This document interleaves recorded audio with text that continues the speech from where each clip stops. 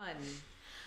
Hi everybody, welcome to the Endurance School, and thank you for joining us tonight. Today we are so excited to be talking to Kolie Moore of Empirical Cycling and the Empirical Cycling Podcast. Kolie coaches professional, elite, and amateur athletes of all disciplines and at all levels. He's consulted for World Tour teams, World Champions, national team coaches, and is part of the WKO development group that creates and tests new and advanced cycling analytics. Kyle and his co-host, Kolie and his co-host Kyle launched the Empirical Cycling Podcast in March of 2019 and just passed 100,000 downloads in October. The podcast blends hardcore physiology with sensible training advice and seems to have found a dedicated audience in the cycling community. Away from coaching, Kolie is a medalist at the USAC National Championships, a former Tae Kwon Do instructor and competitor, and got his BS in biochemistry from Boston University. I got biology, not biochemistry. Biology, sorry. Different. I studied biochemistry pretty intensively there, but close enough, yeah. Kolie, welcome to Detention. Thank you for giving me detention. That is actually our first question for everybody, and the way that we have to kick off all of these. Is this your first time in detention? Tell us about your middle school detention experience. Were you the kid who never got in trouble, or tell us more. I think one of my friends once convinced me to skip class with him, and I did. Because some of the other miscreant kids did that too, and then the teacher obviously noticed, and I got internal suspension. Oh wait, was that for something else? No, I got in trouble like a little bit, but I was just pretty straight laced for the most part. You're in good company. I got in trouble later. I saved that for when I was 20. Also. Got it.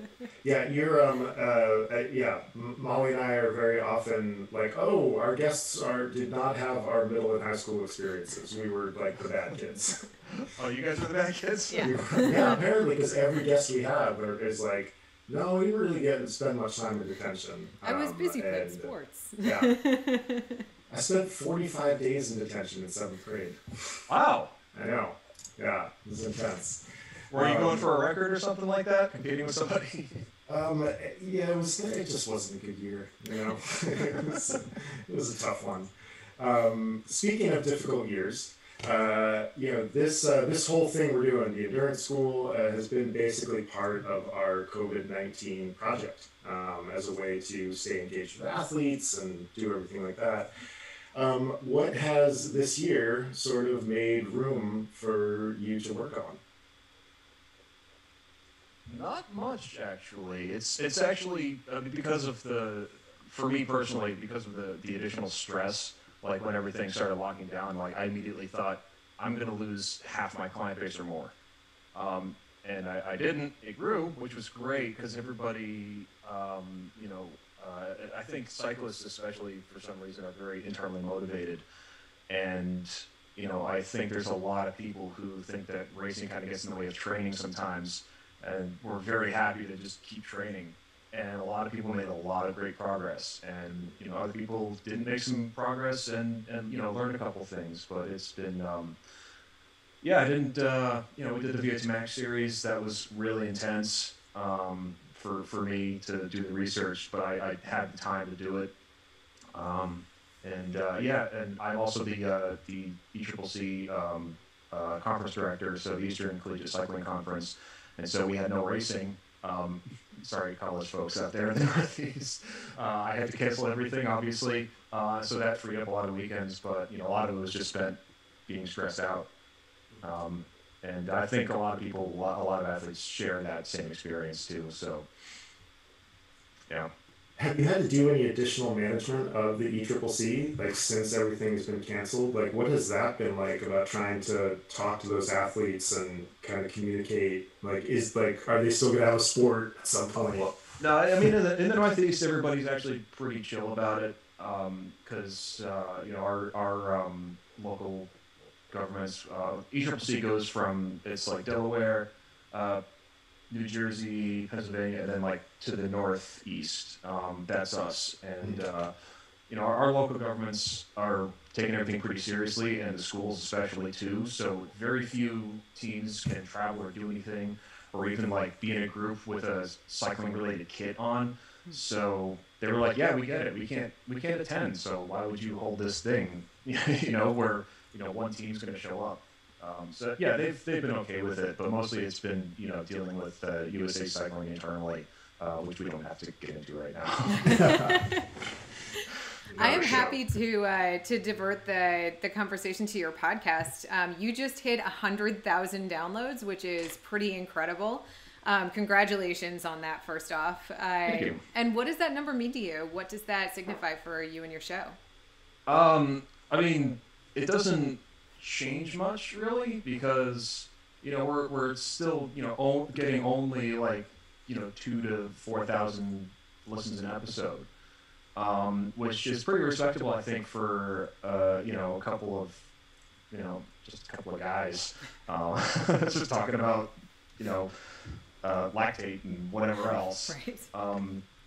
But I mean, it was one of those things where I was like, this is a reason to celebrate, but it didn't resonate with me personally, because none of that kind of stuff does. I'm just not wired like that.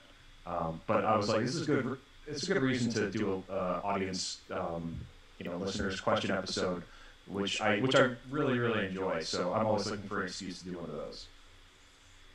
Yeah, we've tried to do a few mailbag episodes, and we're just our like listenership isn't quite wide enough yet, and so we sort of end up being like, all right, Molly, what are we going to talk about tonight? Right. Chris, what do you have for breakfast? Right. Yeah. Why don't you tell me about your training? So you launched the show in March of 2019. What led to that decision? Why did you decide that was something that you wanted to do or thought was a good decision? I was making just barely enough with coaching to pay my bills, but I wouldn't have anything on top of that for like taxes or like, fun things to do.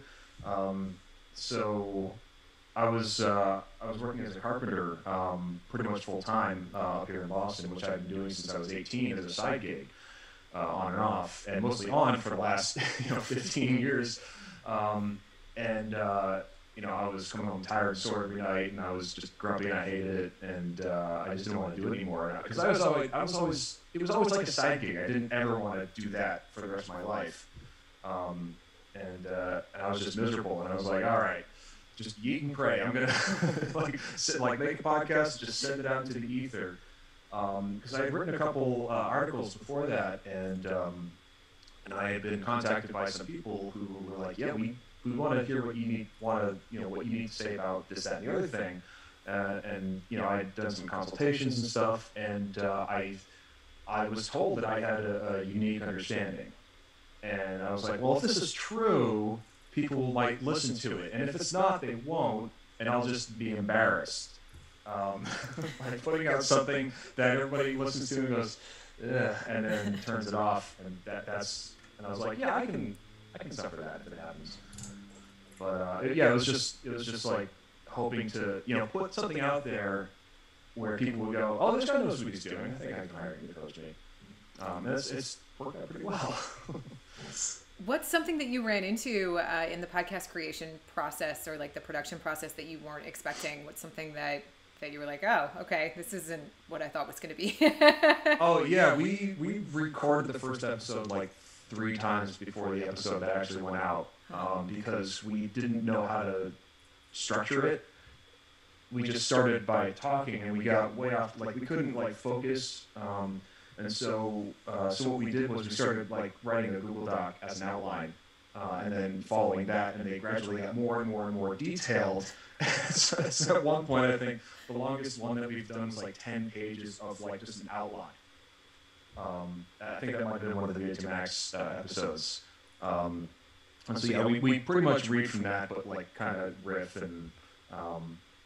Yeah, that was one of the things that was the hardest to do, was get used to pacing the show in a way that made sense given the things that we're talking about, because it's not just hey, how you doing? What's going on today, Kyle? it's like having that logic flow and be able to have an audience understand it, that's been the most difficult part of what we're doing. I think.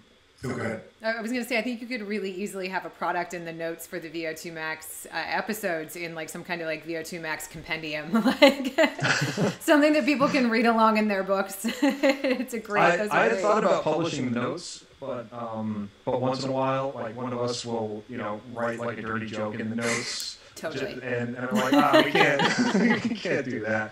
Or it'll like have like how one of us actually feels about a thing with lots of curse words and this person, this, that, and the other thing, and it's like, we can't put that out there, which because it's just for fun. We don't really mean it, but.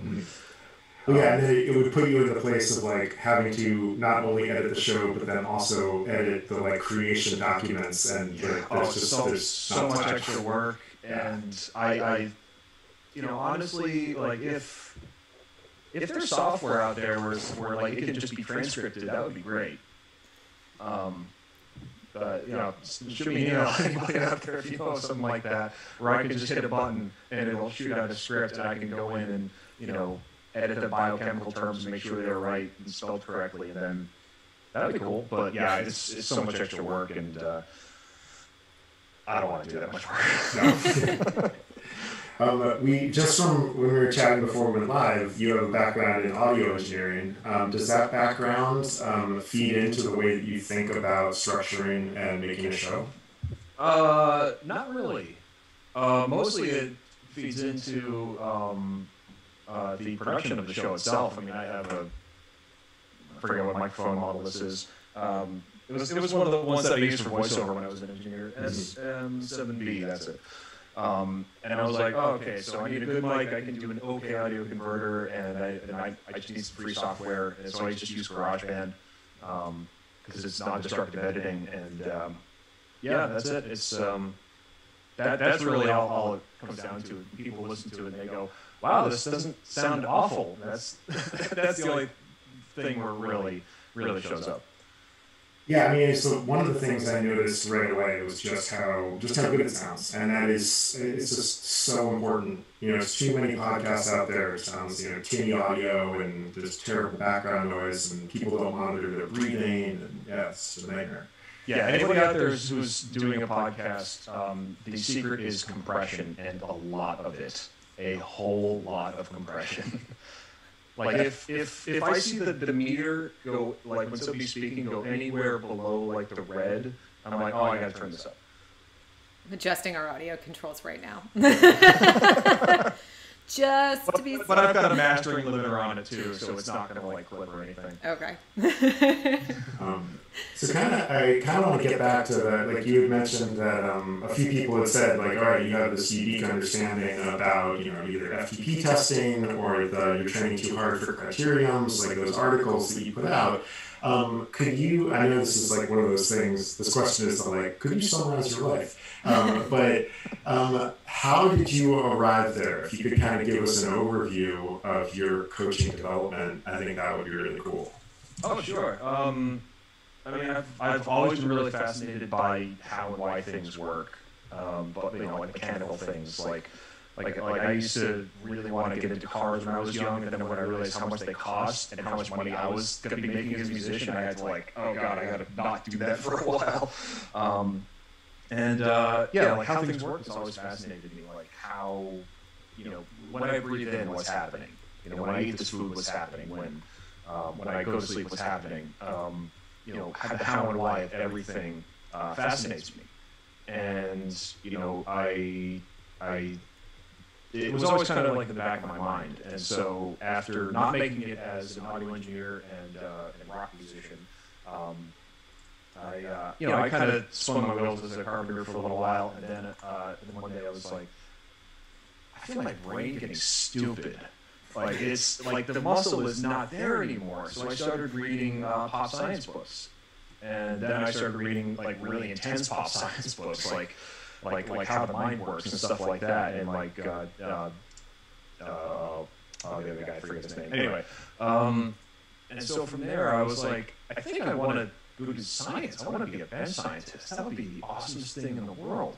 And so I applied to Boston University to go to their metropolitan school, which is their evening continuing education program.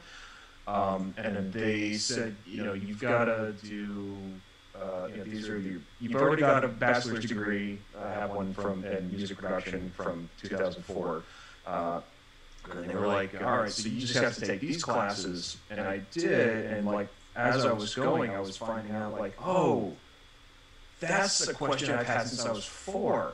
Oh, now I know why that and this. And it was like the world just opened up to me.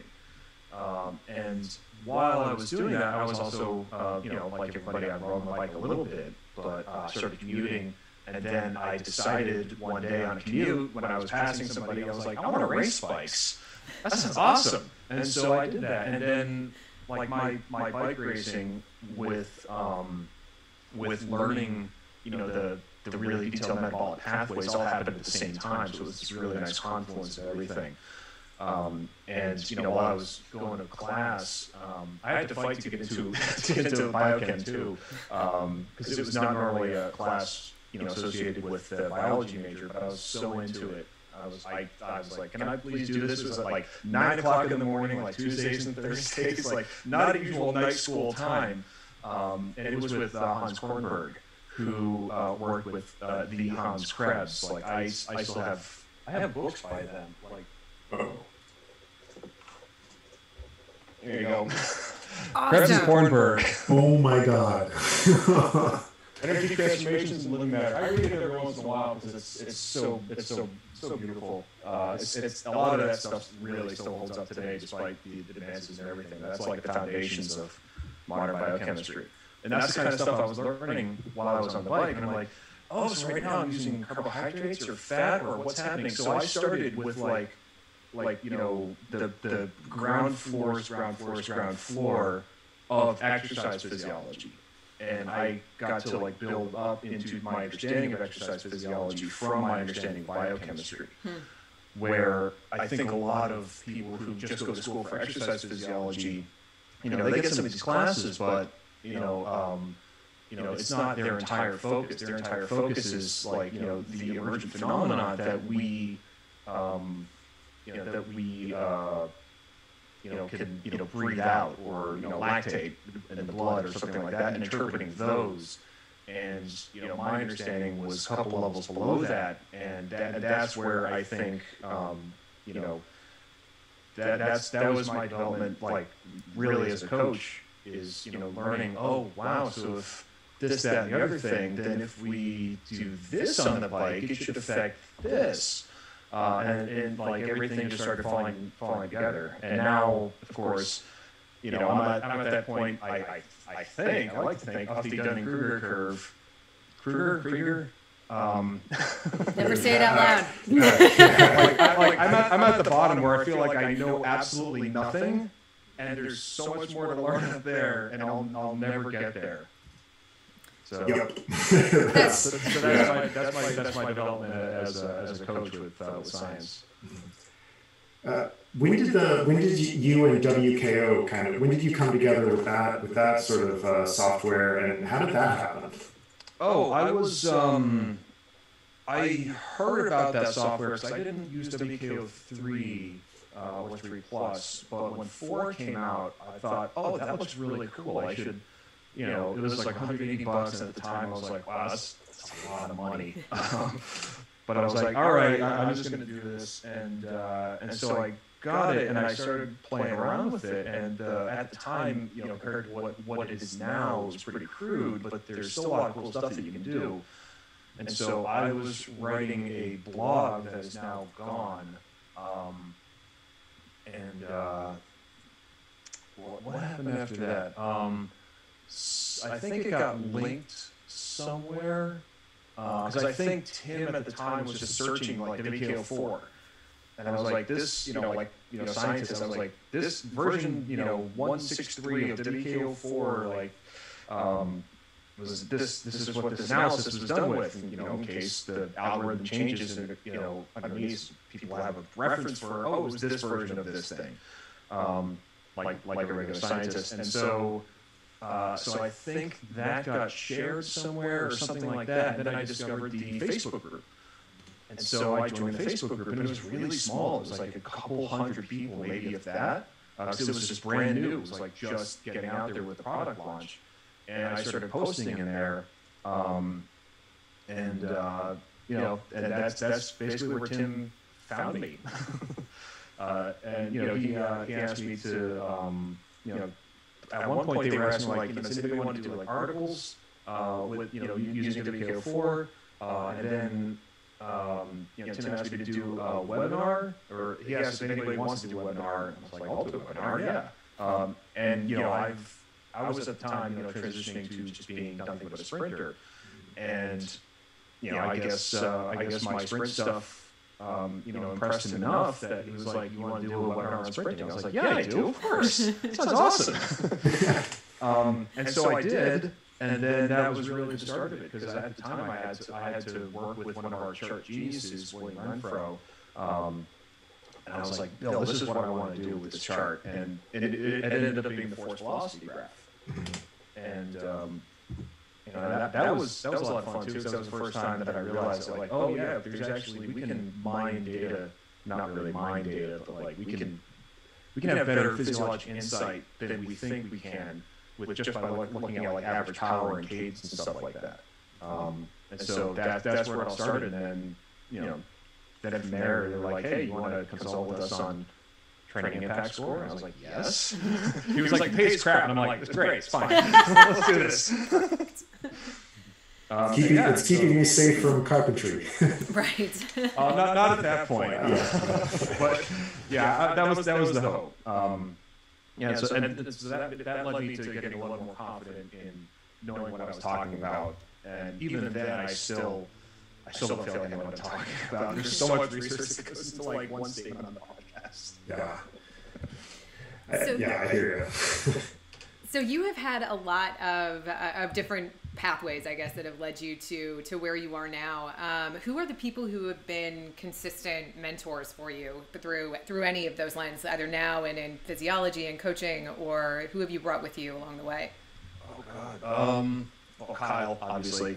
Kyle kicked my ass up a hill in like 2013 or 14 for like 32nd place in an ECCC race, and we've been friends ever since. Because we were like looking at each other. It was like me, him, and like one guy from UMass, and we're like, it's like the final hill's coming up. We're all eyeing each other like, I'm gonna beat this guy. I'm gonna beat this guy. And Kyle like rides away doing exactly what I thought I was gonna do. Up the hill behind him, like panting. I'm like, that was amazing. And we've been friends ever since. And Kyle is one of the best people I've ever known, and he's been a great sounding board for everything. Because if I think I know something, I can explain it to him, and he can tell me why it's dumb, or like, oh yeah, maybe you got something. So him, through the WKO, obviously Tim Cusick has been really, really great. Without him, I probably wouldn't be anywhere right now. And Dean Golich, who I don't know where he went. We were in regular contact for a while, but. Going through Dean's stuff, there's one like TrainingPeaks webinar from Dean from like forever ago, and still on YouTube. I highly recommend anybody watch it. I think it's something modeling and coaching something interpretations. I forget the title of it, but it's a really good watch, and I watch it every like maybe once a year or so. Because there's always another thing that pops out at me. So Tim, Dean, Kyle, and there's one more person, and I'm going to be so apologetic to them. Sorry, guys. I remember them. My bad. It'll come back as soon as we ask the next question. It'll come back. And then we can just come back to that. What do you think is the reason that the show has had the success that it's had? Well, I don't know if it's had that much success. I mean, there are certain podcasts that have 20,000 or more downloads per episode, which is funny because when I listen to those, I can't listen for more than like 5 minutes without cringing at something that's physiologically inaccurate or just flat wrong. It's just, oh God, not again. I got to stop listening to this. But they do it good enough that it helps a lot of people, with their training, and that's fine. And I have no problems with that at all. So I don't think it's that successful really compared to stuff like that. I mean, it's successful enough in that I can be a full-time coach now. Mm-hmm. And that's really like the most wonderful thing. Mm-hmm. So in that vein, it's been very much a success. Let me. I'll take another pass at that question then, because right. I'm so interested. I think I biffed it. I'm sorry. No. I think you answered it. I think I asked it poorly, because like clearly it has spoken to a number of people, and so I guess my question is like, what hole do you feel like you're sort of filling for those people that they're not finding elsewhere? Oh, I think it's this, like the people who feel the same way I do about training, like the why people, the mm-hmm. annoying people, like the why this, why that, mom, dad. I think that's where it comes from, because, I think a lot of the time in cycling training, you get told a certain thing yields a certain result. And a lot of the time, we find that it's not that easy, and knowing, the deeper things under that can really help make training decisions. And so, it's not for the people who just want a canned training plan and, all right, can I do like a couch to 10K or, something like that, without thinking about it too much. Because, some of my friends are casual athletes, and they ask me training advice. And it usually ends up they are regretting they asked me training advice, because I have a hard time making anything simple until I really, really understand it. So I think that's what it fills in, is people who just, why. It's funny that you say that, because I think one of the things that I find about the show is that you do a very good job of explaining like deeply complex ideas in a fairly constrained amount of time. And that was one of my big questions, was like, how does this guy do this? I don't know. It took 8 hours to explain VO2 max. And the next series that I'm just gearing up to work on is going to be on, I think it's going to be on the basics of metabolism. And how, and hopefully trying to make every episode apply to something, but I don't think we're going to be able to do that. Like it's because the electron transport chain, like there's it's going to take a little while to explain, and it's going to be necessary to understand everything else. But I don't know if I can make that relate to regular training and bike racing. Well, I'll do the best I can. What was the question? I'm not sure I answered it. Well, I mean, like, I think, for as complex as VO2 max is, like 6 episodes is like pretty good. Like that's a pretty good compression. But I don't know, I find myself understanding what you're saying pretty quickly, and that's not easy. And like, I'm interested in how you developed that skill, or where that background came from. Oh, I mean, I think anybody who's ever been in academia for, a little while, and can tell you that the best way to understand something yourself is to explain it to someone else, because it really makes you question, oh, do I actually know this, or did I just like read it in a magazine and I should probably chase it down? That's really what I think it comes down to, is, a lot of the times, actually, I've written entire podcast episodes because I wanted to do research on something. And now that's pretty much what it is. Where I'm like, man, I really want to dig into this thing. And I had always wanted to dig into the VO2 max intervals, because they had been, I didn't invent like high cadence VO2 max intervals, like not by a long shot, but they were told to me like, oh, this is going to reduce muscle damage, and it's going to do this and that and the other thing. And I was like, I'm not sure that's exactly why it works. And I seriously started the VO2 max series, like looking to get to there without knowing if I was actually going to have anything concrete at the end. I think that's one of the things that that certainly resonated with me. I know has resonated with Chris, and I think resonates with a lot of people. Is that there are so many things that are out there in the endurance world about, you know, just the truths that have become truth because, like you said in one of your podcasts, because everybody says them. And I think you guys do a great job of drilling down to like the actual reality that those truths are based on, or if they're not true, dispelling a lot of myths. Can you tell us what you, like, if you could get rid of any of the like myths that are out there in the endurance training world, what would you attack first? Oh God. I've spent so long,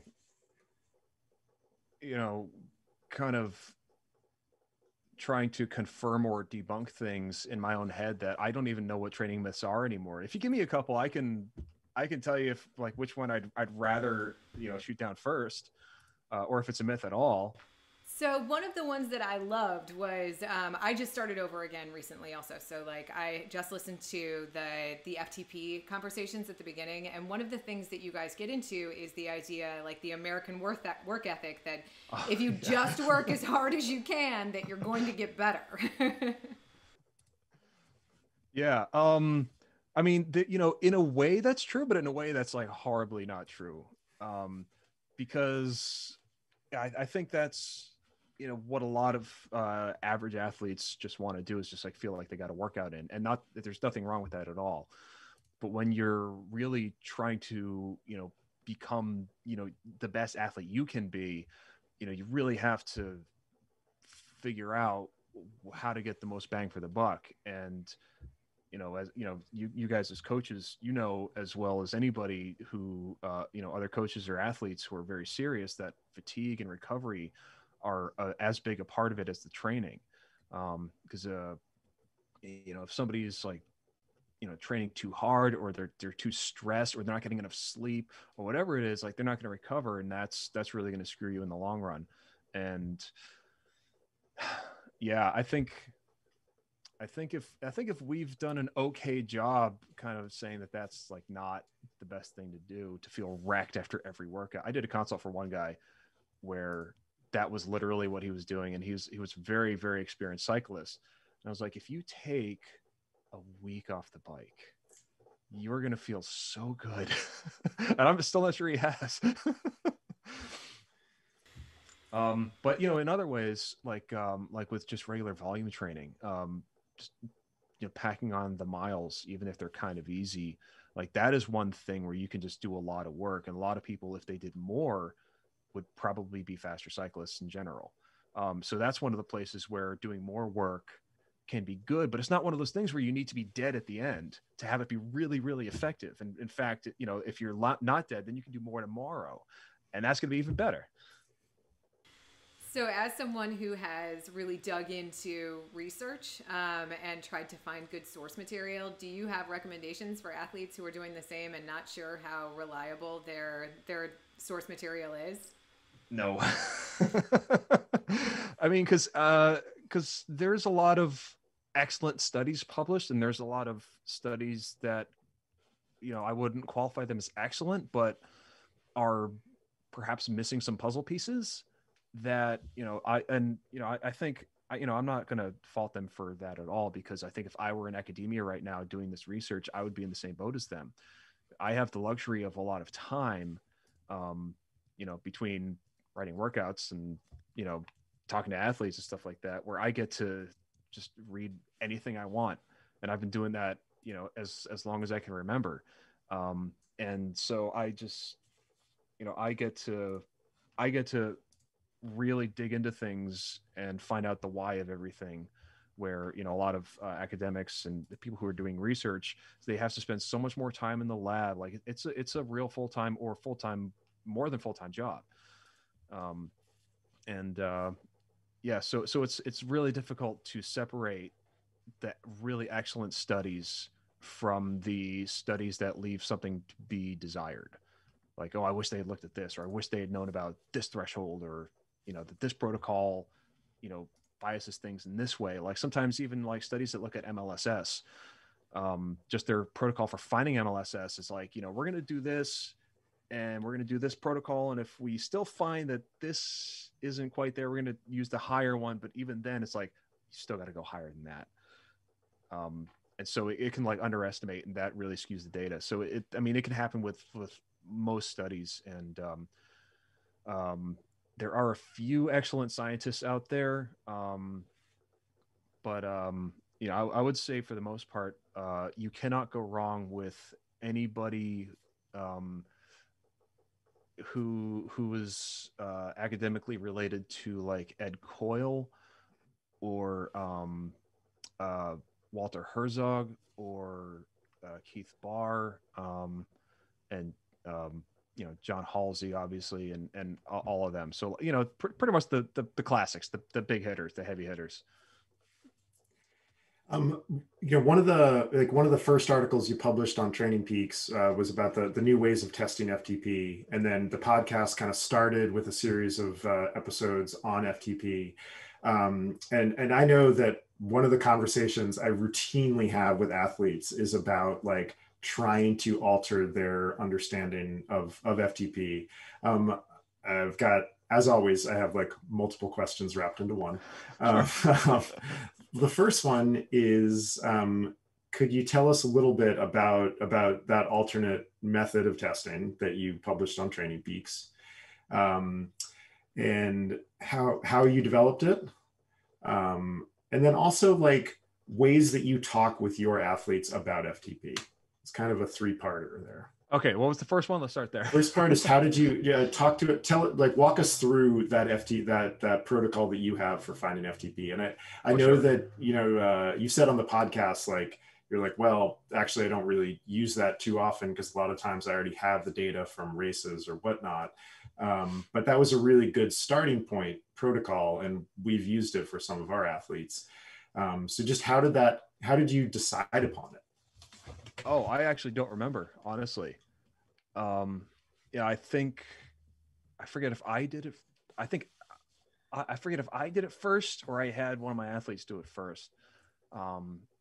Where I think I like snuck in because, at the time I was just discovering kind of the mechanism of FTP workouts and, lengthening them and, how that affected everything. And so I was giving people long intervals and longer intervals. And, we would do like, typical like 3x15, 3x20, blah, blah, blah, 2x30. And then I was like, I think I can sneak in a long interval and have it actually be a test. And I think I did that to somebody else first. Usually I experiment myself first, but in this case, I don't think I did because it was just, so what if it's just an interval? And then later, I had a couple people come up to me because I think I was coaching at MIT at the time. I had some people come up to me like, did you sneak in an FTP test on us, like a long one? And because I was scared too, like I really was, because when I was just starting to train, my coach at the time was like, 20-minute test, don't go longer or you're going to screw yourself up for a week, like or longer. Like it's going to take you so long to recover from a 40K time trial.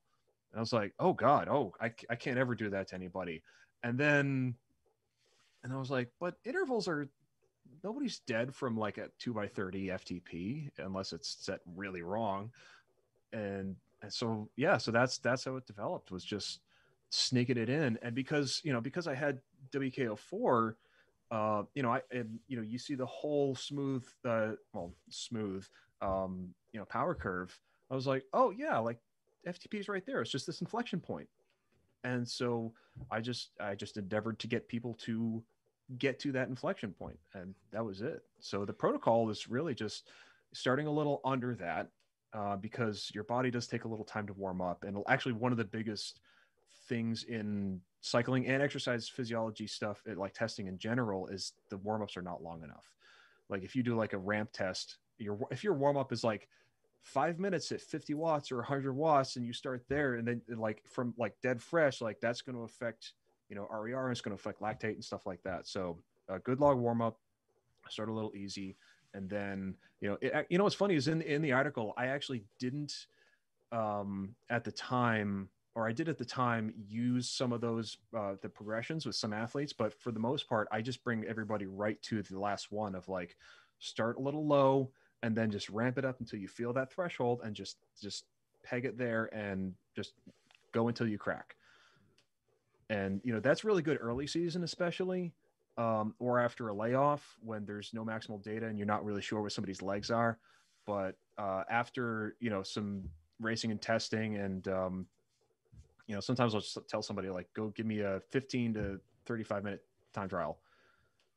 Sometimes that's enough to like, and then, we can just use the model, but it depends on, where the athlete's at. And if I think they've hit a rut with the FTP stuff, that's in the second FTP testing episode, we talked about people hitting a rut and relying on the model a little more. So there's a lot of ways to approach it, but you're really looking for just that inflection point of above this point, you're going to fatigue faster. Below this point, you fatigue slower. That's the whole thing. That is MLSS. That's FTP, lactate threshold, whatever you want to call it. Yeah. So what you're kind of finding there is you're really nailing down that time to exhaustion metric. Yeah. That's a very, very important one. Yeah. Because that's where that tends to be where the fall off happens, like not long after they hit that FTP number. Yeah. And I've actually had some interesting discussions with athletes of like, oh, I wasn't really at a 10 out of 10. And I'm like, whether it's like 60 minutes or 63 minutes, like it's the same difference. It's not 30 minutes and it's not 80 minutes. Like that's one of the big differences. I think it's possible that some of the folks in the audience or listening right now maybe heard you say 2x30 at FTP isn't going to kill anyone, and possibly had a pretty physical reaction to that. Can you maybe address some of the misunderstandings about how hard FTP should feel? Oh yeah, FTP should feel like. Actually, I didn't even come up with this. It was somebody Hunter Allen knows. Discomfortable is how FTP should feel. So like during a test, I usually describe it and using this description, like 95% of the time, people will absolutely nail it on the first try, even if they're like not that experienced with long intervals or anything like that, where you're riding. And if you ride a little harder, you realize that your legs are not long for this world. But if you like bring it just a little down and you go, man, I can suffer like this for a while. And you go, oh, I have to suffer like this for a while. Like that's right where you should be. And when you describe it to somebody like that, like, for instance, one of my athletes, after a long, excellent season of winter endurance training, his FTP had been like 330 watts for like 40 minutes or something like that. And then after all that, it was 80 minutes. He went for 80 minutes at 330. And I was like, all right, just to confirm this, we're going to do, I'm going to make you ride at 345, 350 watts. And he could only make it like 20 or 25 minutes or something like that. Interesting. And I was like, yeah, so that's that point where like just above that, he fatigued a lot faster. And just below that, like, it's like, oh, your sweet spot intervals are going to be like, oh man. So we actually had to bump his FTP up to get the intervals into a reasonable range. I think get discomfortable with discomfort is the new endurance school t-shirt at this point. We have to find out what discomfortable translates to in Latin. So like one of the things that we were really stoked to listen to is in one of the podcasts you talk about like pacing an endurance ride eventually through RPE. Like, should we use heart rate? Should we use power? Yes to both, but really like RPE is the thing that would get you there. And that's kind of what you just described with the FTP, figuring that out, is that it should really feel this certain way. Sometimes getting athletes to like believe you or understand like what different levels of intensity should feel like. How do you communicate that concept to your athletes? I mean, I just tell them, like, look, especially when we start working together, if they're very numbers focused, and they're very much a student of the old school method. Because I used to be like that too. I know where they're coming from. I used to think, endurance rides had to be in this range. And if I just peg it like right at the top of zone 2 before I hit zone 3, like 10 watts below, like this is going to be a better endurance workout than if I just went a little lower and, a lot longer. And actually the opposite's probably true. I just tell them. And I think also, one of the things that I do, I don't know if you all do it, but I write every workout by hand. I type every workout out every single week for everybody, which gets a little tedious sometimes, obviously. But it allows me to like go into my notes file for that athlete and go, okay, this is what this person's working on, and look at the comments from the last couple of weeks and kind of triangulate on where they're at and where their head's at. And then I can use that to, maybe use some different cues about how things should feel when they're riding. And that can help a lot of the time. So like endurance riding, especially, I always tell people like, you should feel like you're working, but not like you're working. Like you should be able to do it all day. Not a problem. You might have to eat, you've got to drink, sure, but you really should feel very comfortable with that. And I can't really do much endurance riding myself anymore these days. But on the odd chance that I do go, I think I can stand an hour without dying. I can find it right away because I know what it feels like. And and I think once people get attuned to that and get the numbers out of their head, it gets a lot easier because, for a lot of people, their all day endurance pace is like 80% of FTP. It's not 60%. It's not 68%. It's like 78 to 80% of FTP, and they can really do it for like 8 hours.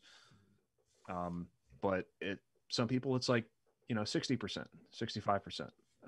And it's up to you to find that. But when you start going over that threshold, metabolically, it starts to change a little bit. And you want to avoid that because you can get a lot more adaptation by just riding a little under that threshold. It actually is a threshold. Like it's LT1, yeah. And you can find it by feel.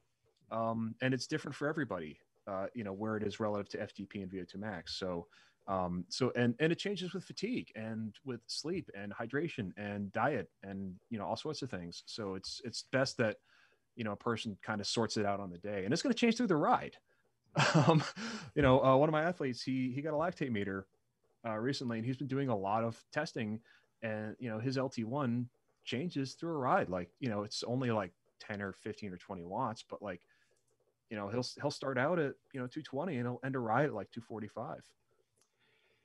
He's taking lactate samples on his bike ride. Yeah. Wonderful. Yeah. I tell him just stop, get your thing done and just continue. And your body's not going to like chew through that lactate immediately, unless you've just done a really hard effort. So you can do that. Nice. I don't recommend it. I mean, it can also drive you nuts, analysis by paralysis or vice versa, whatever that phrase is. And, over analysis of everything. Like it's super simple to just sort it out yourself on the day, like when you're doing it. Yeah. I mean, we love that because there's so many numbers and conditions, that like you're as a coach, you're so at a loss to be like, it's this number. And you're like, yeah, like, I can't tell you it's that number. Yeah, you're 100% right. And I've got a couple athletes where they're like, man, this is so boring. Like, because they're indoors and stuff, and they're on the trainers and they're on Zwift, and it's not exciting enough. And I get that. And, we do a couple things here and there to like make it a little less boring, like some leg speed stuff and we play with the cadence and stuff. But, it does get boring. And they're like, can I just really please just set 180 watts and just leave it there? And I'm like, okay, but you promise if you feel like you're working, you're going to bring it down.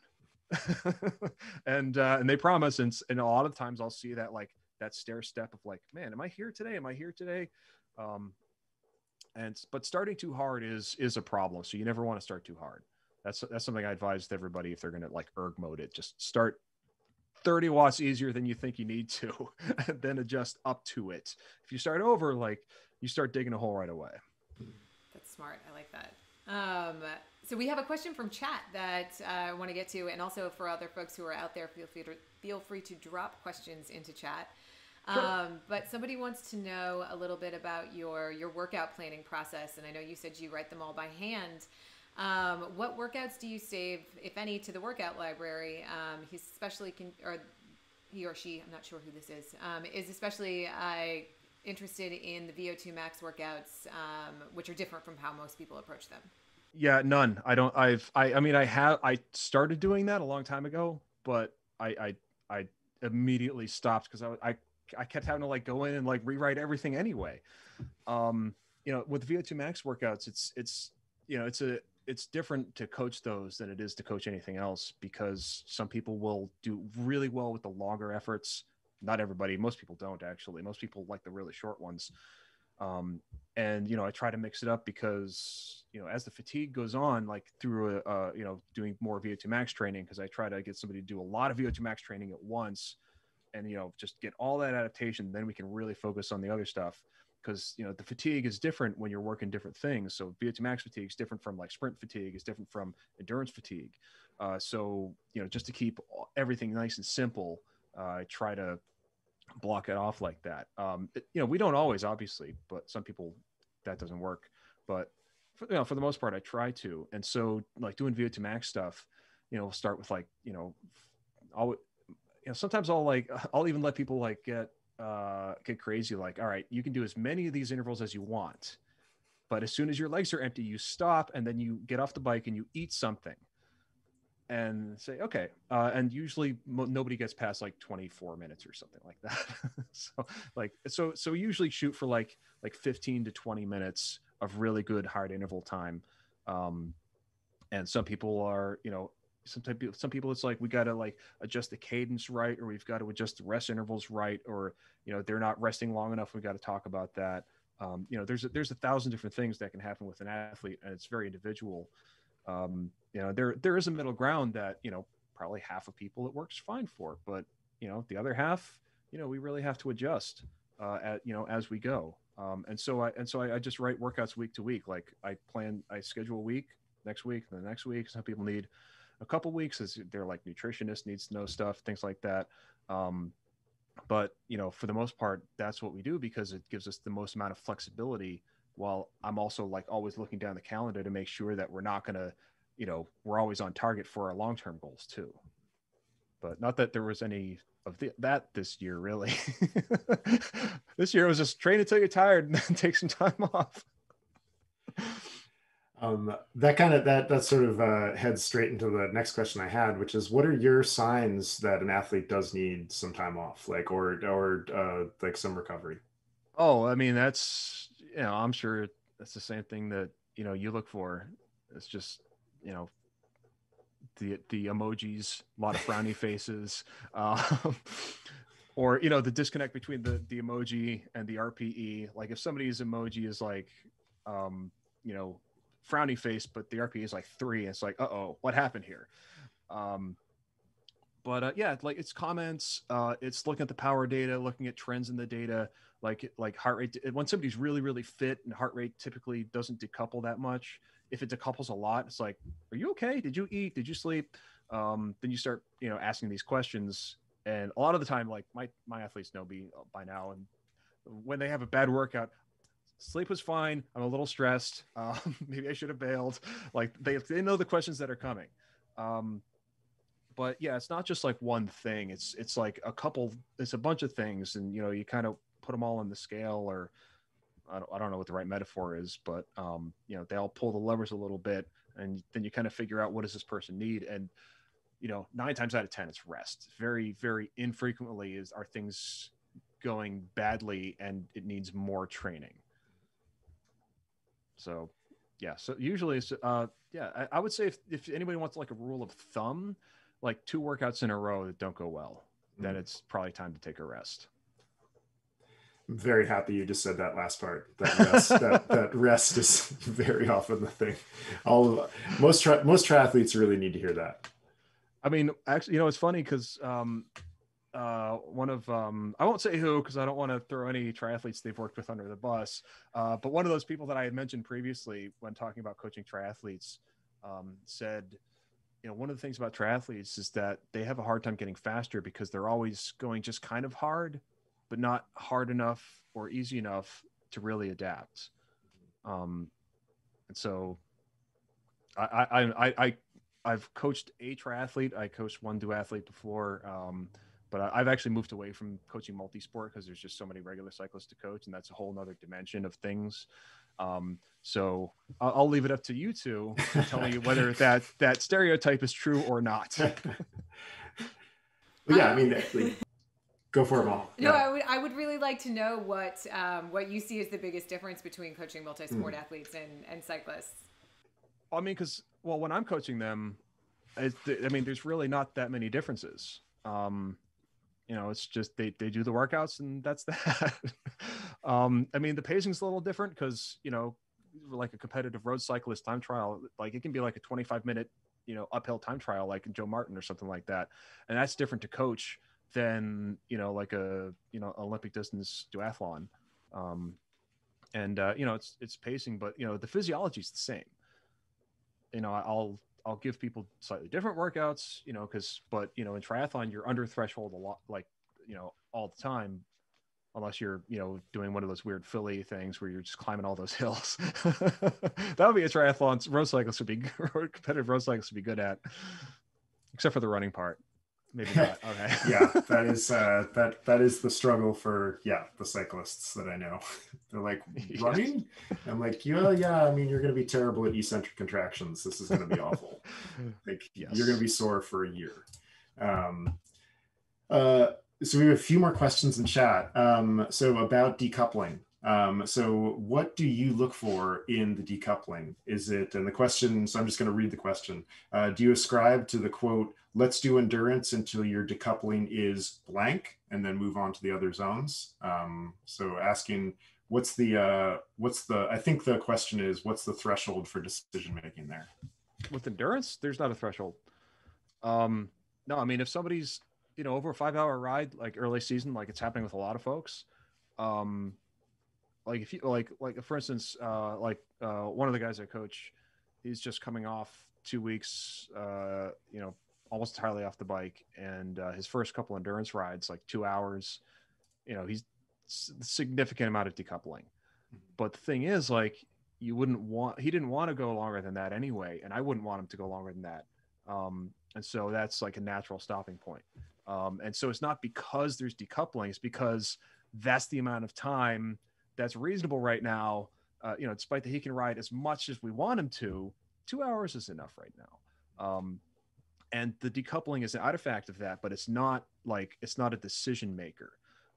If, for instance, somebody's in fairly good shape and they're used to doing 5-hour rides, and we always see like 5 or 10% decoupling based on like the heat and the fatigue and the diet and blah blah blah, then it's like, okay, well, that's some decoupling. But over the long term, you want to see that decoupling go down.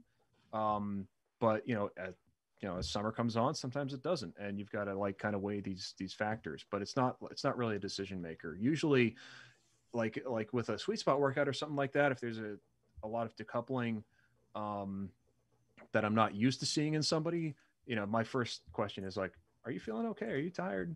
And 9 times out of 10, they'll say yes. Or like the heart rate will change. Like interval 2, it'll be higher. Interval 3, it'll be lower. And I'll be like, are you feeling better in interval 3? And they'll be like, yes, I was. Thank you.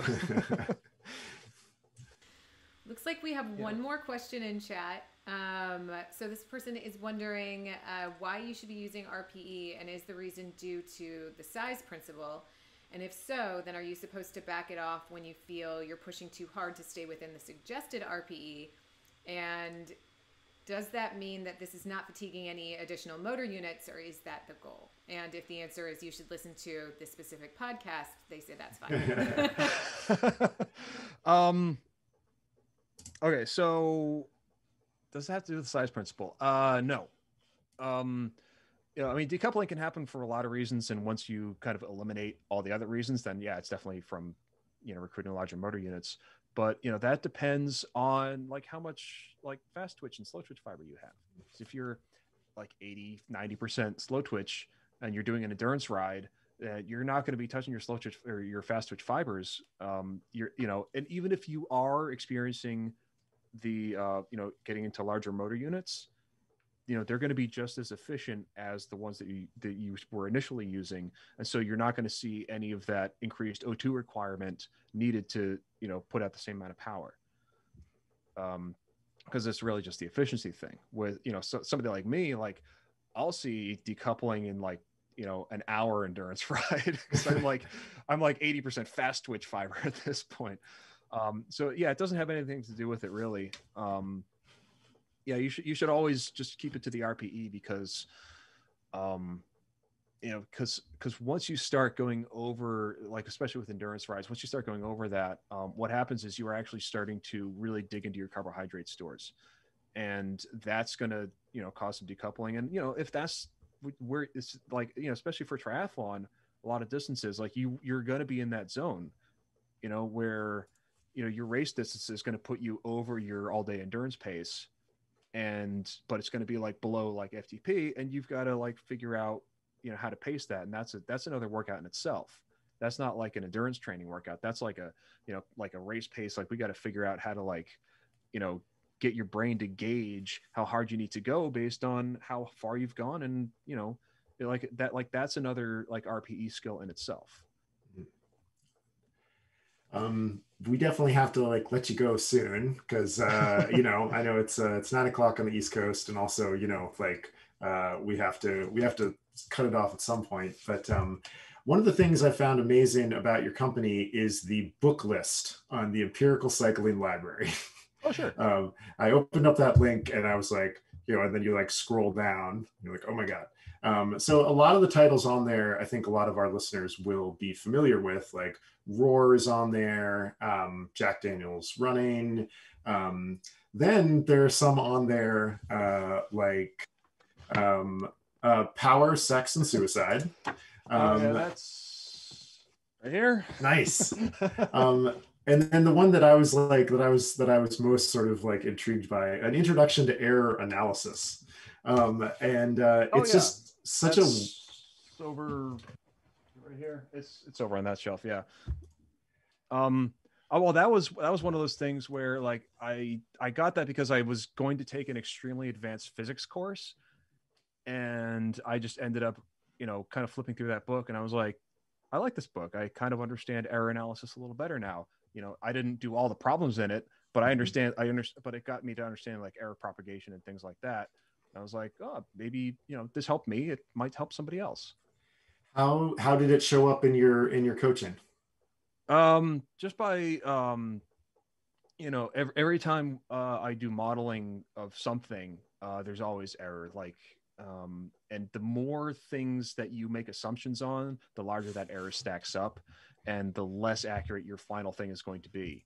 And so you always have to keep it really simple and think, like, what is the bare minimum number of assumptions that I can make before I can really say for sure what's happening. And, even in like power analysis, it's very, a lot of assumptions have to be made. And so a lot of the time you can't really say anything too definitive. And, one of the people I coach, she's a math PhD, and she has some very, very incisive questions for me. and she's like, you can't really know this. And I'm like, I know, but this is the best we got. That sounds so fun. Yeah, it is. Yeah. I feel like we could stay here and ask you questions all night, but as Chris said, I'm actually wide awake, which is unusual for me. So if you got more questions for me, I have some time. I think we're through the ones in chat. We haven't gotten to meet your cats yet, which I know was one of the big asks that. They're actually out in the hallway sleeping right now. I'm sorry. Ooh, I want you to break some more of our triathletes' hearts. And oh God, I'm sorry, everybody. So erg mode, okay, beloved by triathletes, but sometimes not always not always incredibly helpful. I was wondering if you would talk a little bit about why erg mode can like let us down as athletes. I find erg mode to be like the ultimate manifestation of X watts equals Y adaptations. And that's really not at all the case. And so if you like a lot of the time, especially with like over threshold work, excuse me, like a lot of people will go, oh, this is my VO2 max power. But if that were really true, you would be able to like do a minute there and 5 minutes rest and a minute there and 5 minutes rest. And you could accumulate 100 minutes of that in a couple days, you know, without that much fatigue, but you're really not working VO2 max. You've got to think about what's happening underneath. Like, and I've got an 8-hour series on that if you want to listen. Exactly. Yeah, but erg mode is like, I think it's like the ultimate manifestation of that, because it really says like the numbers are static, and they're not. Like, you know, LT1 can vary a lot in a ride. And so you always want to ride to RPE for things like that. And like threshold, like things like threshold, like fortunately for that, like they don't change that much. So if somebody wants to do like a sweet spot workout or an FTP workout with erg mode, I think that's okay. I'd prefer they don't, because you need to get used to like pacing yourself and having to maintain that and having to have that focus, you know, especially in triathlon where, you know, it's just you and the road. You know, sometimes you got other people around, but like, it's just, I just have to pedal. How long do I have to pedal? Like, what's my distance? Oh God, I have to do this for another like 4 hours. You know, learning that mental focus can take a lot, but at some points, I mean, yeah, like you need it. You need to like have that mental break. Like with mountain bikers, you know, in the week 3-4 of a really hard build cycle, you know, sometimes I got to put them on the road bike because they're too tired to ride off road. And, you know, if they hit this technical second or single track, like they're going to get hurt because mentally they're just tired, but, you know, they can do a little more. So, you know, that's one of those things where it's useful on occasion, but I think it's better to always be calibrating your brain and getting really good at that. Because at some point you're not like, your brain's going to be your brain's going to be the only erg mode you need. You're going to tell your brain, do this, and your brain's going to go, got it.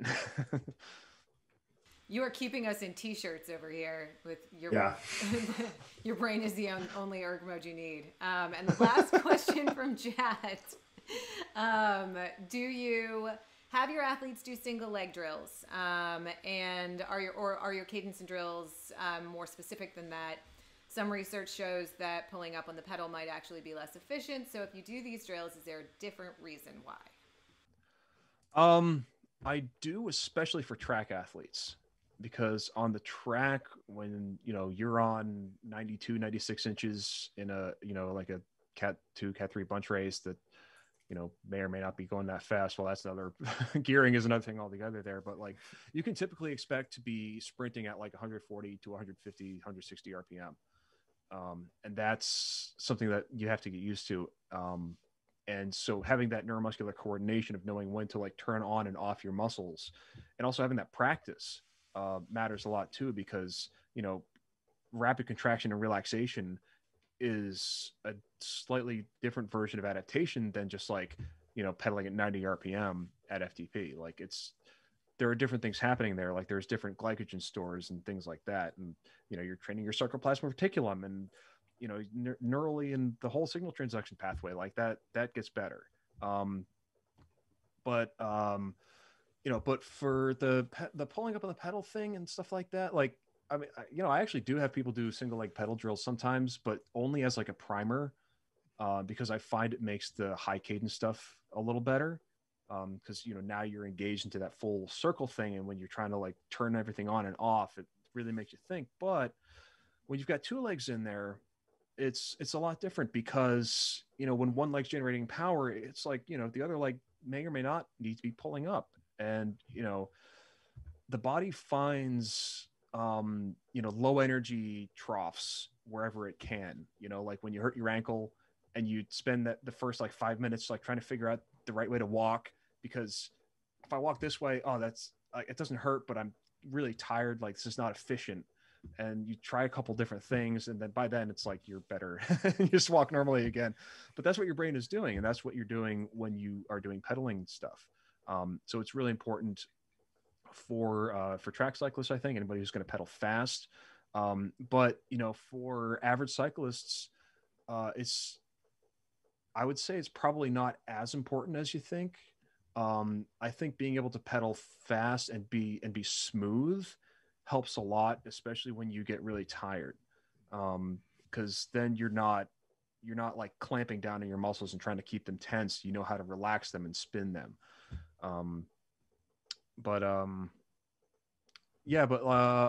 Pulling up actually is really, really important for sprinters. You can actually add a lot more watts, like 10 to 20% more power in a sprint by pulling up really hard, but you're also going to like risk pulling your foot straight out of your pedal. So you've got to make sure you're set up for that kind of thing. But mostly just doing a lot of pedaling and doing some pedaling like a little faster than you're used to. That might be all you really need to work on your own pedaling and getting comfortable there. Did I think I answered it? I'm not sure. Absolutely. Yeah, absolutely. Well, Kolie, this was awesome. This was like a real treat for me, especially. I've been devouring your podcast for a while now, and I think some of my athletes are probably not so happy that I discovered some of the things that you prescribed. But I did I tried out the high cadence VO2 max intervals myself first. So they're rough, aren't they? They are terrible. They are. They were like the first workout I ever actually really, really did, like the first interval workouts I ever did, because somebody got me for Christmas a Carmichael training video where Dean Gullich was there giving people 120 RPM, 3-minute all out. And I had to stop like a minute in because I'd never breathed that hard in my life before or since. and I was like, wow, this sucks. I think I'm not going to do this ever again. I put it aside. And then later, after I knew Dean a little bit, and he was talking to me about these, I was like, oh yeah. Oh, come on, man. Yeah, they're insanely hard. I mean, I started at like 4x2 or 5x2 and was like, oh, geez, this is, and yeah, the breathing is the alarming part. Yes. Yeah. You really, really feel like you're drowning. Yeah. Actually I have people do like special prep for those intervals too. Like we'll do high cadence, like anaerobic capacity workouts to prep, like 30 seconds all out at like 130 to 140 RPM. Stuff like that can help a little bit, but probably not going to be welcomed by many triathletes, but I think every triathlete's still going to benefit from an improved aerobic capacity. So it's it's like well, like let's because I think what you were saying earlier about triathletes is right. Like they all end up in the messy middle. Like they sort of end up in that, that's great. Like that spot where they're not. And you see this with triathletes, like over a 3-year period, when they take up the sport, they get a lot better and then they stop because they don't stress the system beyond what they've kind of just by riding their bikes at middle intensities is going to do for them. Yeah. And it's funny because a lot of studies will say, like endurance riding will improve your VO2 max, and it will to a point. Like for instance, I worked with a guy for a little bit. He's a doctor. He had to go, treat a pandemic or something. So he's not training at the moment, but for a little bit, like he was like, man, I think I'm at my genetic max or something like that. And I was like, well, we'll see where we can get you. He did some VO2 max training, after like years and years and years of like really good endurance training and some okay FTP training, but he'd never really done VO2 max training. And, immediately he had like 15, 20 more watts than he thought possible. Actually, maybe it was 25. And he went to a time trial, like not long after that, where he was like, I underdid this. And I was like, what do you mean? I looked at the power file and it's like steady. In the last 2 minutes, it's like up like 90 watts or something like that. And I was like, what happened? He goes, I didn't believe the number that I was seeing and that I could do it. And so I underpaced it by a lot. And I can't believe how much I've improved in like just a couple months. And that kind of thing shows that like, some people, yes, like some people will, be able to always improve their VO2 max by doing a lot of endurance training, but not everybody. And in fact, most people probably cannot. And I don't have any numbers to back this up. This is just in my experience. But, but if you're kind of at, at that point where, oh, my FTP is not really going up, you really need to do some dedicated VO2 max work, even triathletes. Because I'll be getting to this probably getting to this in the next series, but doing FTP training at a certain point will move your FTP out, but it's probably not going to move it up. And the same goes for endurance training and stuff like that. Awesome. Well, we're gonna call it there. You're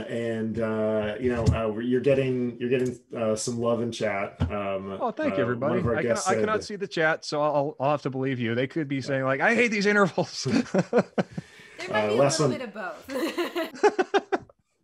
JP Lucas 14 says, I could ask questions to Kolie all day. Love the stuff you put out. So email me or follow me on Instagram at Empirical Cycling, and every weekend I do an AMA in the stories, and you can ask your questions there or just email me for a consult.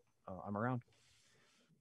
Everyone listen to the podcast. Go find Kolie at Empirical Cycling on Instagram, and at empiricalcycling@gmail.com. Thanks again so much for coming on. We really, really appreciate it. Thank you for inviting me. I was flattered to be invited to do something like this. Chris Molly, thank you so much. We will have you back. Amount of fun for us. Yeah, I'll be here. Yeah, this was fun. Soon, right? To everybody out there, if you're new to the Endurance School, please consider following us by clicking on the little heart emoji up on the upper right-hand corner. And for those of you who are familiar with our schedule, you will already know, but please come back and join us for yoga with Amy VT tomorrow at 7:30 a.m. PST. And we will see you all again soon. Kolie, thank you again. Here is to a happier and faster tomorrow. Bye, guys.